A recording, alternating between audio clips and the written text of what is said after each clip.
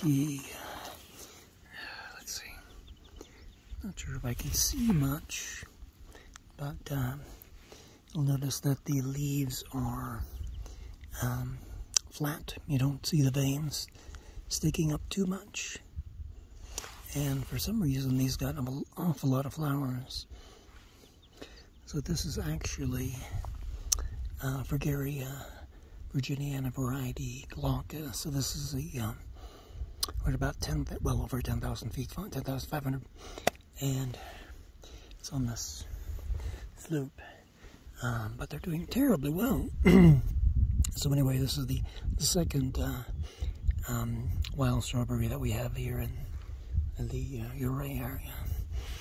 I don't know what to think. That is astonishing. But anyway, and not small. Not small. So this is one tough plant.